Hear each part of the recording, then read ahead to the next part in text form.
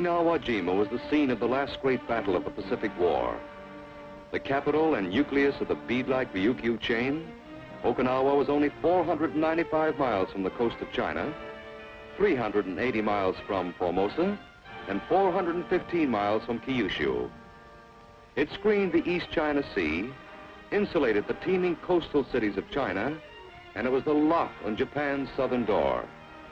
A vital link in the imperial mechanism, Okinawa was the funnel through which the enemy fed and reinforced his embattled fortresses to the south.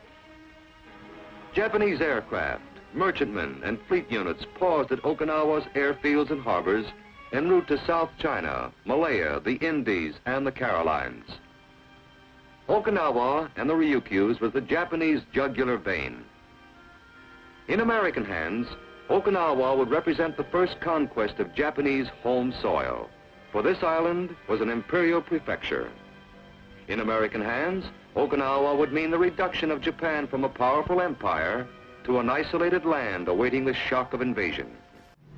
In January and February 1945, carriers of the United States Navy probed the waters of the East China Sea, launching strike after strike against the Ryukyus. Okinawa was the principal target for cameras as well as bombs. Off Okinawa, a fringing reef extended seaward, in some places to a distance of 2,500 yards. Behind the reef that girdled the island lay hundreds of miles of unbroken rocky coastline. Naha, once a prosperous port city of 65,000 people, this city had become a constant target and heavily populated. Here the terrain was undulating and contained small coral hillocks. In central Okinawa, the terrain grew irregular. Wooded foothills, escarpments, and terraces replaced the level country. In the north, mountains rose out of the sea to form a virtually unbroken spine in the interior. On overcrowded, impoverished Okinawa, the people carved their terraces over whole mountains in a desperate effort to exist. Aerial reconnaissance indicated that in the coming operation, space would be an ally of the Japanese. To the United States 10th Army, commanded by Lieutenant General Simon Bolivar Buckner, went the mission of landing on and seizing Okinawa-jima. Organized prior to the operation, the 10th Army was composed of the 24th Corps and the 3rd Marine Amphibious Corps. Comprising the 3rd Marine Amphibious Corps was Major General Lemuel C. Shepard, Jr.'s 6th Marine Division, Major General Pedro Del Valle's 1st Marine Division, and Corps troops. The plan for the initial landing of the 10th Army was as follows. The 6th Marine Division was to land on the green and red beaches, which extended generally from a point north of Sobi Town to Zampamasaki. The 1st Marine Division was to land on the right of the 6th Marine Division, between Sobi Town and the Bisha River. The 24th Corps was to land on the right of the 1st Marine Division, south of the Bisha River. Yontan Airfield, the enemy's principal fighter base on the island, was the primary objective of the 6th Marine Division. Located on a high plateau less than 2,000 yards inland from the beach, Yontan Airfield would be required as a base for daylight and night fighter marine aviation.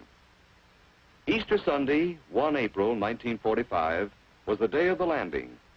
It was designated as Love Day. Under ideal sea conditions and covered by naval gunfire, assault battalions of the 4th and 22nd Marines headed for the beaches of Okinawa. Veterans of Macon, Tulagi, Guadalcanal, New Georgia, Bougainville, Emera, Eniwetok, and Guam.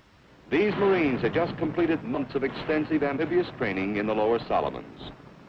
While Colonel Merlin Schneider's 22nd Marines moved shoreward toward the green beaches, Colonel Alan Shapley's 4th Marines headed for the red beaches, from which they could directly assault Yontan Airfield. The beach at Okinawa was different. Landings were virtually unopposed, not only on the green and red beaches, but along the entire 10th Army front. Over the jagged coral and twisted casuarina stumps, troops moved inland, crouching low. Directly inland, the men found terraces which ascended toward a high plateau. Grotesque limestone tombs have been built into the hillsides by the ancestor-worshipping Okinawans. These were potential pillboxes. With a beachhead established, the attack developed. Advancing over a patchwork of sweet potato, soybean, and rice fields, the troops neared Yantan Airfield. Hand tracks lent mobile support to the infantry.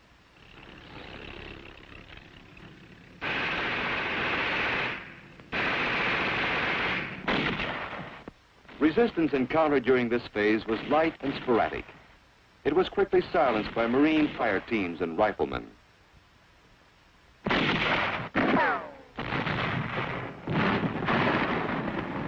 By noon of Love Day, Yantan Airfield had been secured by the 4th Marines. The big airdrome was found essentially intact. Trapped in their revetments, enemy fighters had been destroyed by airstrikes. A master of deception, the enemy made use of dummies. This shadow-casting straw dummy had been a problem to air photo interpreters. The 6th Marine Division struck out from Yantan Airfield across the brilliant red-soiled expanse.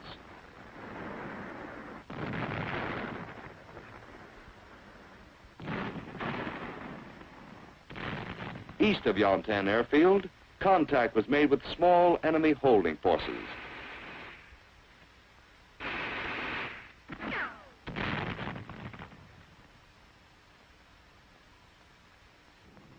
By L+3, the Pacific had been reached and the battle for Ishikawa Isthmus had begun.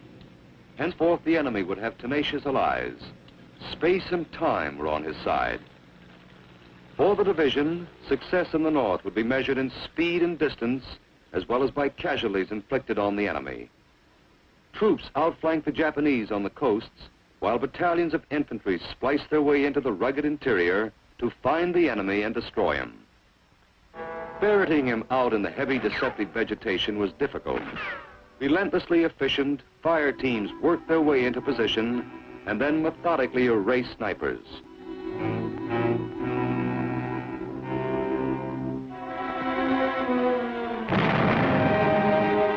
Split-second timing made it possible to seal the enemy in his caves before he cut you down.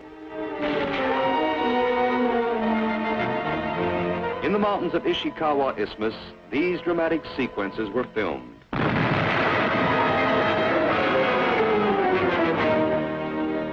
Dazed and burned, the snipers survived the blast.